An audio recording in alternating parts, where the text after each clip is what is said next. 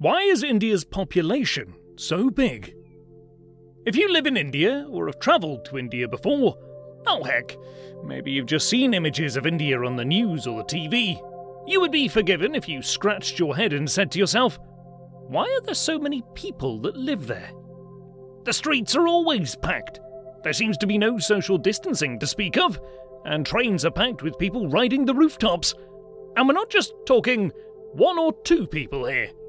If you saw just one person riding on top of an average American train, you'd probably pull out your phone and call the police. In fact, India has over 16% of the world's population, yet only 2.4% of the world's landmass. The world has 196 countries, yet 36% of the world's population lives in either China or India. Well, if you asked most people who know a thing or two about India, they would probably tell you that India's population is so huge because of things like poverty or other social and economic issues. Well, there are multiple reasons, and we'll get to that shortly, but there's actually more to the story, and it starts thousands of years ago, long before modern-day social and economic issues.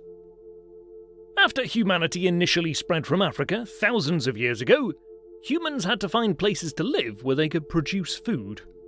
Earth has not always been a hospitable place, and back then, many people born all over the world barely made it to childbearing age thanks to the various diseases and plagues in Europe. For example, there was the Black Plague in 1347 that spread from Italy and went from east to west. It was so devastating at the time that whole towns were wiped out. From 1629 to 1631, there was the Italian Plague, which killed about 280,000 people, a huge number for that time. During the 16th and 17th centuries, there was the Great Plague of London, which killed about 100,000 people. It was so bad in the mid-1600s, it was killing around 8,000 people per day, and King George ran to the countryside as fast as his legs could carry him, just to get away from it. Around the same time, there was the Great Plague of Marseille, which, as the name suggests, originated in the French port city of Marseille, which killed around 100,000 people as well. Asia, and specifically India, did face plagues and disease as well, but in comparison to Europe, they came out relatively unscathed. They were also very hospitable places for things like agriculture, hunting and gathering, and just general subsistence, in large part thanks to the massive rivers of the Indian subcontinent. Also, rice, as we all know, is heavily produced in India. And let's just say that rice farming is not exactly an easy business. So, what does this mean? It meant that larger families were necessary to produce one of India's main sources of food. As it turns out, India's climate was way more hospitable back in those days.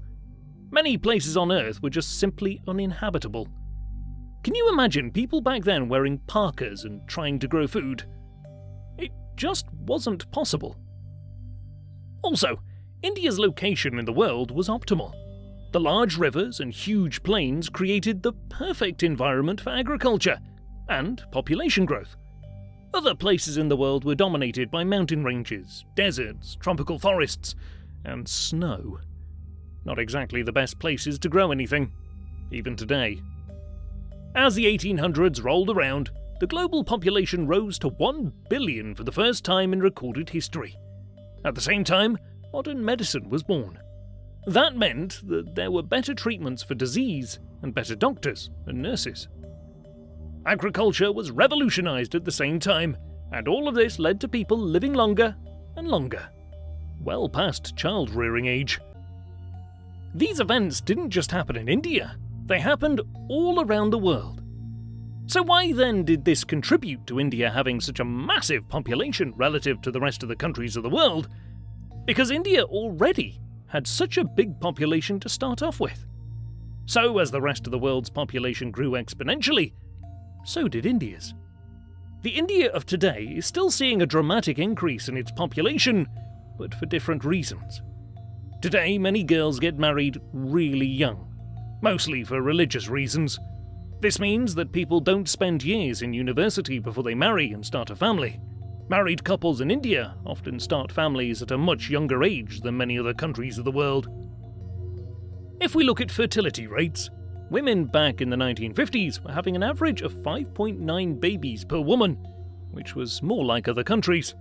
Fast forward to 2011, it had fallen to 2.5, and the gap between India and the rest of the world had narrowed, but India still had, and continues to have, higher birth rates.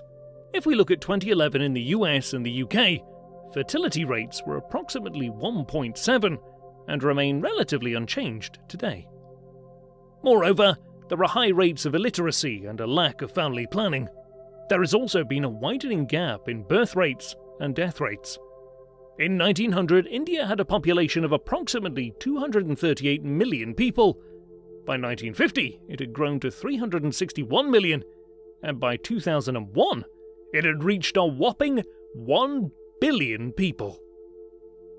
To give you some perspective, the population of the United Kingdom today is just over 66 million.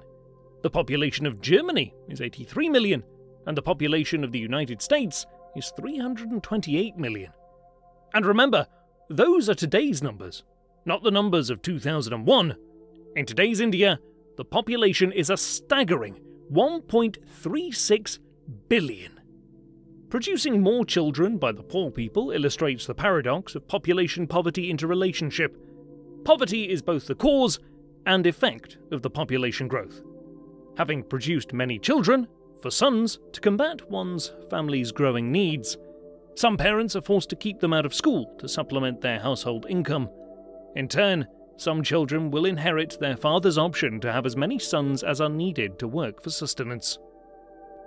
India is now trying to limit its population growth by imposing a 2-child per state.